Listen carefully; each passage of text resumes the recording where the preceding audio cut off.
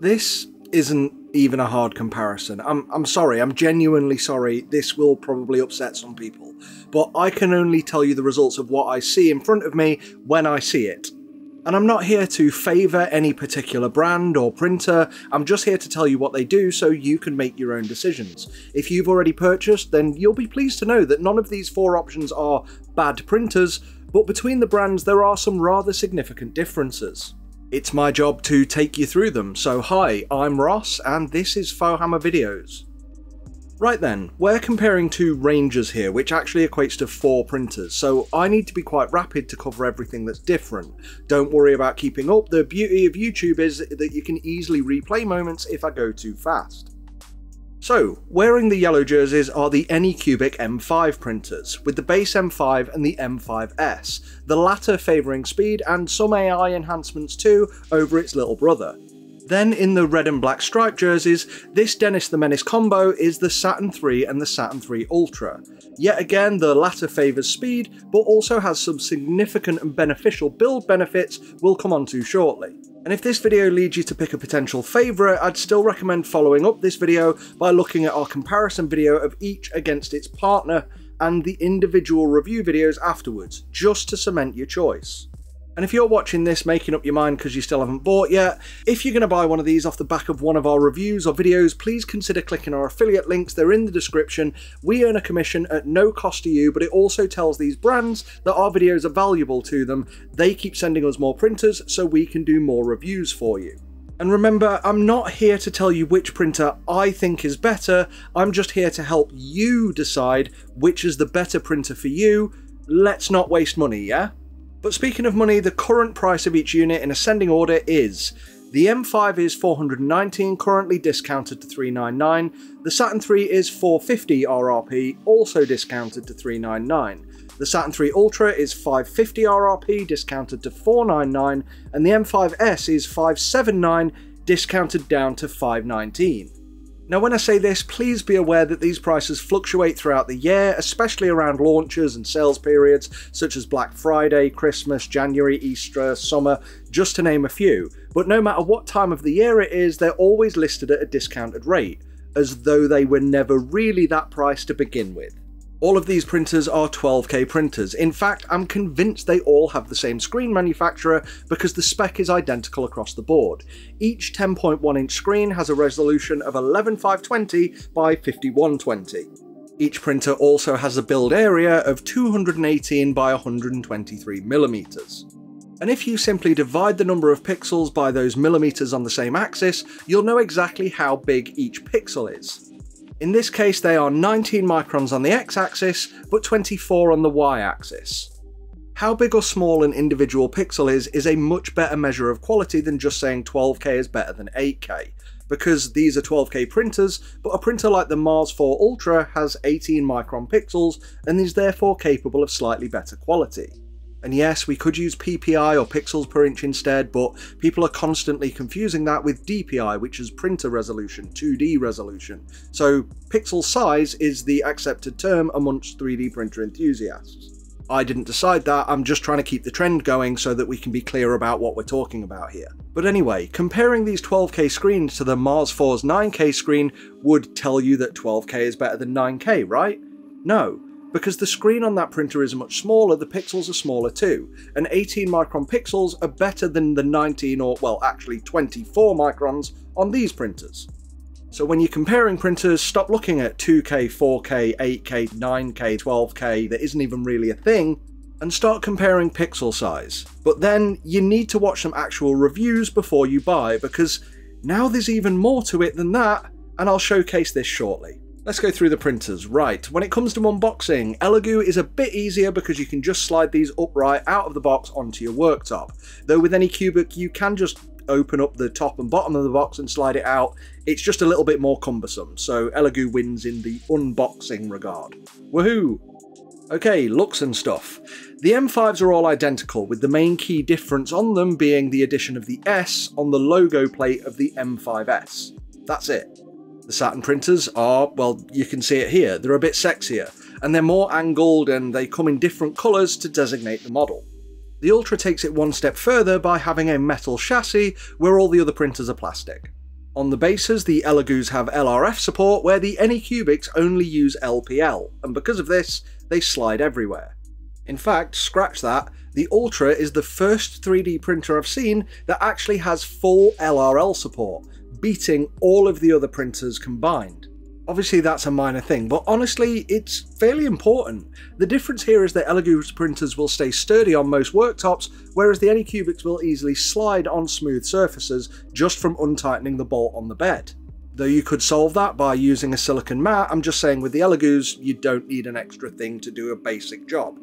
When it comes to the external ports, the Anycubics and the base Saturn have their power socket on the rear and the USB socket on the right side near the back. The Ultra, however, I see as a bit of a downgrade in this department because it has all of the sockets on the right side, with the power being near the back and the USB at the front.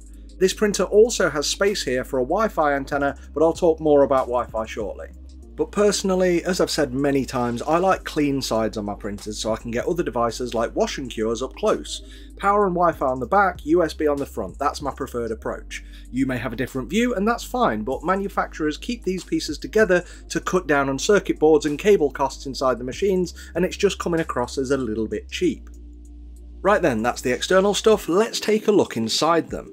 As I mentioned the screen size before, that tells us the first two metrics of the print volume, width and depth. Height is different for each model, so I'll do it in ascending order. Both the M5 and the M5s are equal at 200mm. The Saturn III is 250mm and the Ultra is actually at 260mm. Depending on what you print most often, this extra height may not matter. I print miniatures mostly. But at least with the Saturns I have it should I come to the point where I do need it, rather than one day need it and not have it. Next up is stability. All four printers have dual linear rails to prevent the bed from wobbling mid-print, but the difference comes with the Z-axis screw. The M5s and the basic Saturn have a traditional lead screw, where the Ultra has a larger and thicker ball screw.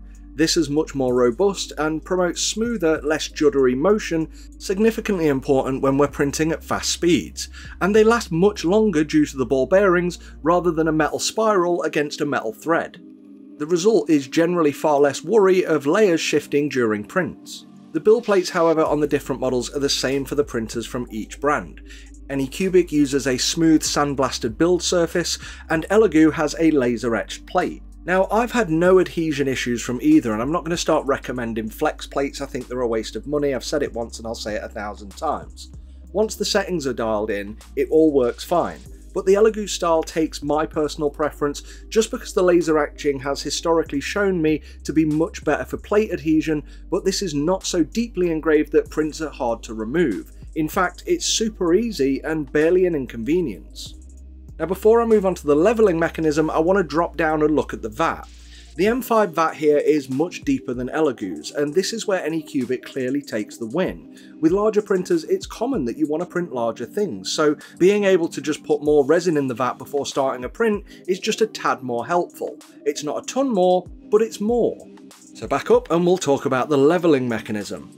First to talk about is the Saturn III. This has Elegoo's traditional ball joint. I've said in many videos that these are prone to coming loose more often than the mechanism we're about to talk about, and whilst a few commenters will argue this is the case, many more have agreed.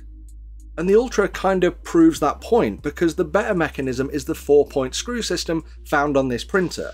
You know, considering this is the mechanism Elegoo decided to use on their premium printers. The basic M5 has the same mechanism, though I need to add that since my review I've actually continued using this printer, and I've found that either the bolts or the thread seem kinda soft, especially now that I've felt what the Ultra feels like. When tightening any of these mechanisms, you want them to be as tight as possible, but I can genuinely feel that if I were to add any more force to the sockets on this printer, I'll thread either the screw or the socket. Now the M5, however, has no levelling mechanism. The printer actually has auto levelling built in, using some pressure sensors under the screen. Now when it comes to the levelling process for either of the Elegoo's or the M5, you just loosen the screws, send the bed to home, then tighten the screws, hold the bed down as you do this, and for the ones with the 4-corner bolts, tighten them in alternating corners, a quarter of a turn at a time. Don't do it fully tight or around the bolts in a circle, or it may shift out of alignment as you tighten it. If you do this right, you'll only ever need to do it once. And if this is your first time doing this, before you move on, make sure you tell the printer that this is the new 0 position. It's easy on the Anycubic because it's on the same screen, but on the Elegoo's, for some unintuitive reason, you must back out of the menu and choose Z equals 0. I've seen so many comments from people saying they can't get the base layers to stick, and they've usually missed this step. Whilst we're looking at the UI though, let's talk about how all the printers operate. Now the Saturn III easily has the poorest UI. It works fine, it's just a bit basic when compared to the other printers. This UI is very outdated and is in sore need of a refresh. Next is the M5, and this has pretty much Anycubic standard UI now, but it's still a lot prettier than the Saturn. My next favourite is the M5s, and this is different to the M5. It's got a much more helpful UI by having a quick context relative quick access function down the left hand side. But very easily, and by far my favourite, is the Saturn III Ultra, which has a full HD UI that blends in seamlessly with the style of the printer. Everything in here is intuitively placed, and it also allows you to edit print exposure and speed values direct from the printer. Now functionally, they all do the job you need them to. The main benefit I see is that all but the base Saturn III can raise and lower the bed in 50mm increments, and the Ultra can edit settings on the fly should you wish to reprint a failed model without fully reslicing. And the Saturn III Ultra has the best method of integrating a feature available on only 3 of these printers: Wi-Fi. Both of the M5 printers have integrated Wi-Fi, which on the outset is really clean because there's no visible antenna. But getting Wi-Fi working on these machines is an absolute pain. First of all, you need to use their phone app just to connect to the printer's default network, and then you need to use the right app because there's also a wrong Anycubic app.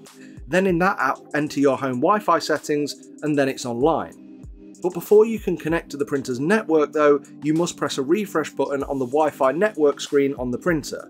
On the M5s this wouldn't actually work until one time it just randomly did. And then on the M5, despite the fact that I could refresh and see network credentials on the printer, my phone never found it, and to this day I've not got it working. They may have done a firmware update to fix this, but I haven't used the printer now for a while. But it's regardless, because all this allows you to do anyway is monitor the printer remotely by seeing a progress screen and getting notifications, and yeah, that's helpful to a degree. And whilst you can still send some files to the printer, you need to do this in the phone app, and you need to do it from Anycubic's own store of STL files. The Saturn III Ultra has an external Wi-Fi antenna, so it's not as clean looks-wise, but setup is easy. You just use the on-screen UI and locate and connect to your home network. When you slice a print in Chitubox, you can choose Network Send. Select your printer that the app has found on your network, and it can send files to the internal memory, and you can start them remotely too. And thanks to that, I've never actually used the janky USB drive that comes with most of these printers. Speaking of, I am on fire with segues today. Each printer comes with a box of goodies, obviously the power supply, but you get gloves, Allen keys, plastic and metal scrapers, along with masks and paper funnels. Once again though, the Elegoo's go above and beyond. First of all, the metal scraper is much better than what Anycubic or really any other brand offers, which is nice with a rubber handle and a sharp edge. But with their printers you also get a carbon filter. This does wonders at filtering out nasty smells from resin, and yeah, they do work. As for filtering out any VOCs, well, my limited testing so far has shown me that they don't really do anything at all. Whilst both Elegoo's have a socket for one of these, the Ultra goes a step further by allowing you to plug in 2 of these into your printer at the same time, though you will need to purchase the additional one separately. If you want to improve filtration further, you can also connect these up to the new Mars Mate, which is a huge external carbon filter, and again, my early testing seems to show that it doesn't really do anything, and by pumping the fumes into the air actually makes your environment worse. But again, it's limited testing, wait for the review on that one. I'm waiting to hear back from Elegoo before I release it. And as mentioned, all of these printers come with a cheap USB drive, and I always recommend you replace these with a decent SanDisk one should you wish to use them. With the Ultra, you don't ever actually need one, just use Wi-Fi. A quick word about slicers before I get on to quality. The Anycubics come with their own Photon workshop, which is a fine little slicer specifically for their brand, and the printers work with third-party slicers too, though I always recommend, for the fewest issues, always do your slicing in the app that comes with the printer. They always get the latest updates in line with the latest firmware changes. By all means, support your models in whatever you prefer, and if you want a tutorial on easy supports, you can watch my video and check out the link in the description below. But, just in case you are getting issues, always Default to slicing your models with the printer's native app, always. Now Elegoo, they've really started pushing Voxel Dance Tango, and to use this you must use the code that you get with the printer, and this gives you a lifetime license to Elegoo's cut of Voxel Dance version 2. The actual Tango is now on version 4. Now whilst this slicer has some slightly better automatic support options, specifically if you're doing miniatures, I mean they're not great but they're okay, I just don't like using it. Just moving models around the plate is so cumbersome, so until they make that feature easier, I'm not gonna go back. But thankfully Elegoo also include Chitubox on the USB drive with the printer too. This is a tried and tested app and it works both natively and wirelessly. If you have a wireless print option in Tango, I can't find it, and because I avoid using it, I haven't even Googled to see if the option's there. But one thing to be aware of currently is when you save files for the Saturns, I'd recommend you also stick to the .ctb format, because Elegoo's own .goo format still has too many bugs, like massive file sizes when you enable anti-aliasing, so big even that sometimes they won't even fit on the tiny USB drive that you get with the printer. And then, as shown by Snarky Arts, anti-aliasing doesn't even work. Now when you're printing wirelessly, Chitubox will send the .ctb format by default, so there's no worry there. And the final thing before we get onto print quality is the special unique features to some of these printers. First up, Anycubic have an RARF feature. For some reason no other brands have figured this out, and Anycubic have never actually evolved it or properly explained to people how it works. But with this feature you can put any model in 8 different octants along the build plate. Just imagine an invisible 4x2 grid on the plate, just put models in the middle of each area and never cross the invisible lines. So long as you slice this in Photon Workshop and give it the same file name as the RAF file on the root of the drive you got with the printer, it should work fine. But when you print this, each model will be exposed at a 0.25 seconds different to the last based on what your normal layer exposure time is. When I print my exposure tests, I set the normal exposure time to 1 second so I can easily determine the different exposure times to find which one's best. And if you want to see how to set up any printer easily, no matter what it is or what resin you choose, check out my video guide here, and I'm yet to find the person who has followed this without success. So the other callout feature comes again from the M5s. Not only does this have automatic bed leveling, but the pressure sensors are also used to detect how much resin's in the vat before you print, and it warns you to top up. That's really useful. And it can also sometimes detect if models have fully or partially fallen from the plate mid-print. When it detects this, it will pause the print, and if you manage to get Wi-Fi working, it'll send you a phone notification too. Much better than waiting in another room for the full print job to complete, only to find out there were issues partway through. I have had the occasional time where it's failed to detect a partial failure, but it's never given me a false positive. Right then, print quality. Thank you for sticking with me, I know this is the part you wanted to know. First of all, let's quickly talk about some differences you need to know about. For both brands, the premium printers are more focused on speed, and by premium I mean the M5s and the Saturn III Ultra. Both of these printers have faster Z-axis motors than their counterparts, and both use the newer frosty ACF film rather than clear PFA film that we've all gotten used to over the last couple of years. And whilst the main benefit of ACF is that resin can be pulled away 30% easier, allowing faster lift speeds, the frosted nature will diffuse the print sharpness too, to varying degrees, but stick with me. Now, print speed's still odd because the boost you get depends on what resin you use. Just like with FDM printers, it depends on what type of filament you use. So let's say you've got resin X, and once you've dialed in your exposure time, you may want to speed up your printing time. So you've tested it on a printer using NFET PFA film, and you've slowly increased the speed of your printer to determine the point where layers start to peel, and then step back a degree to get your best lift speed for that resin. ACF will let you lift 30% faster than that. So for hardy, detailed and thick resins like Frozen's 8K resin, which is super sharp, you go from 60mm a minute to something like 80mm a minute. That's not that amazing. You can go faster, but you need to overexpose your prints to do it, and you're going to lose detail. Whereas for more viscous and hardy resins, you would have a faster print speed anyway, so let's say it's 180mm a minute. Now, it's nearer to 240mm a minute. But the thing is, it's the resin and not the printer that determines the fastest print speed, assuming you want to maintain some level of quality anyway.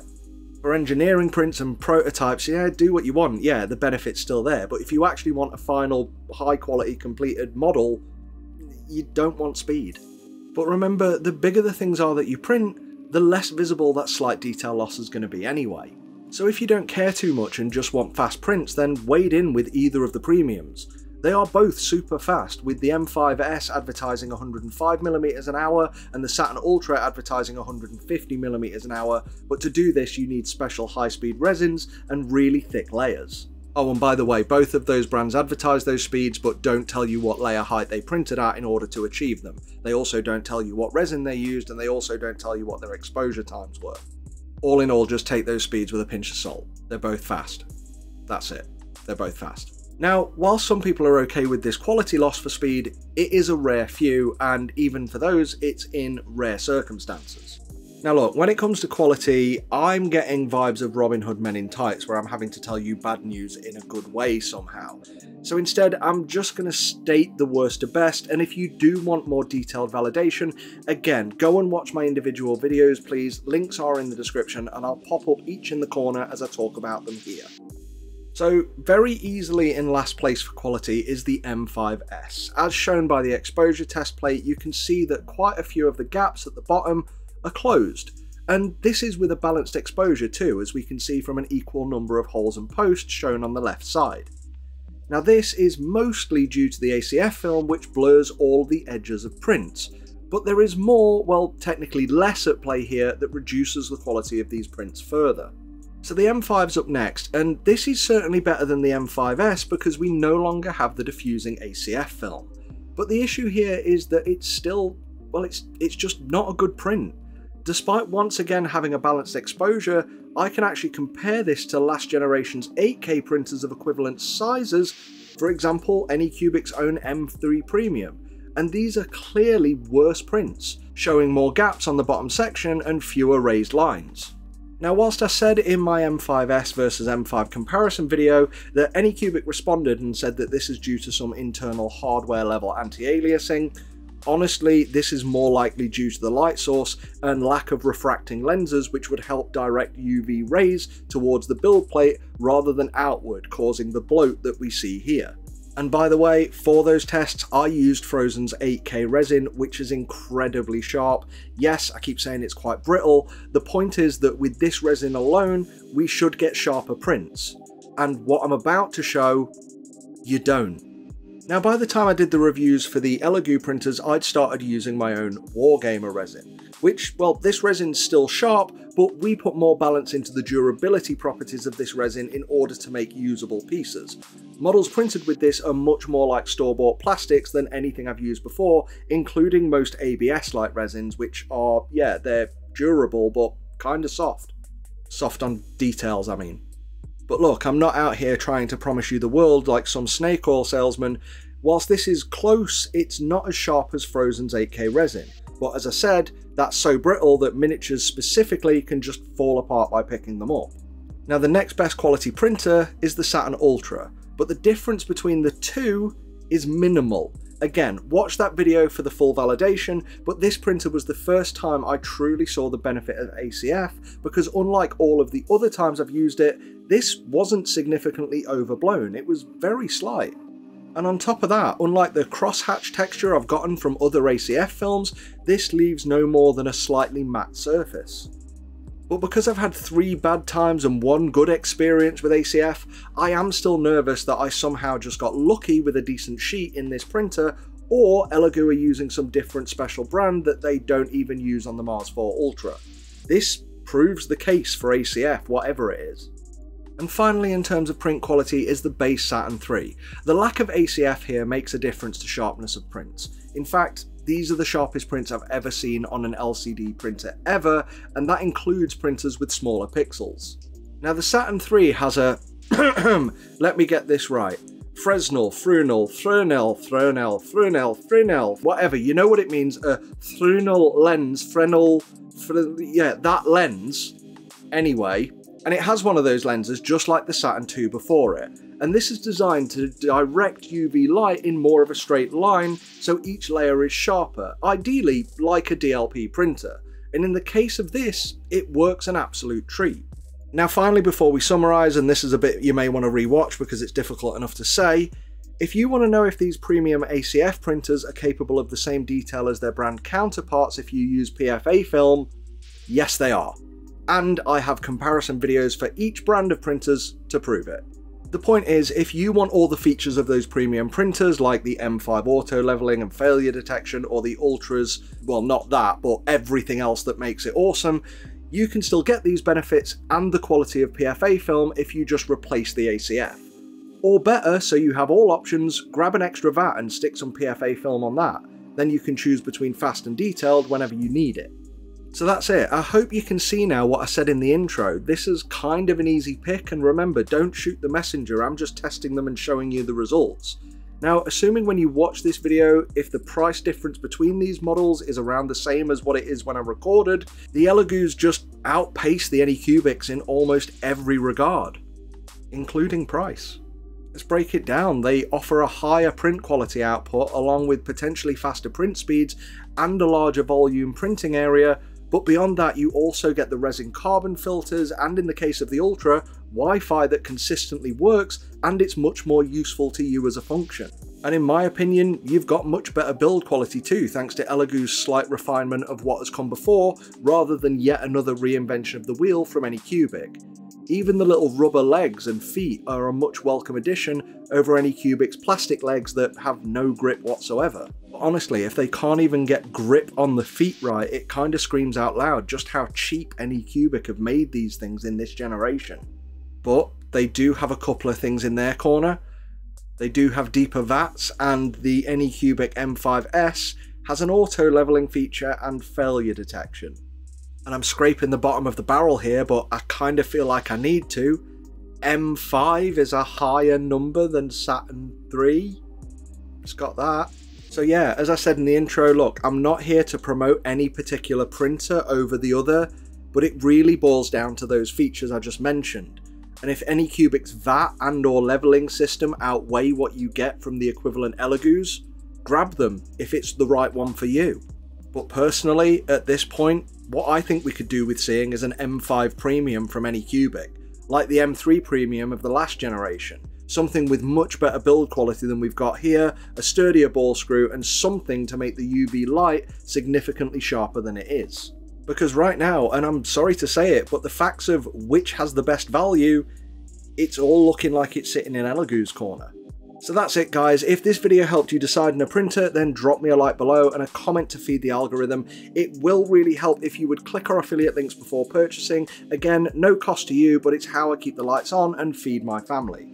I want to say thanks for watching, and a huge thanks to our channel members who got this video along with all of our content on early release, along with other exclusive videos. So until next time, so long, farewell, auf Wiedersehen, good night, Fohammer out.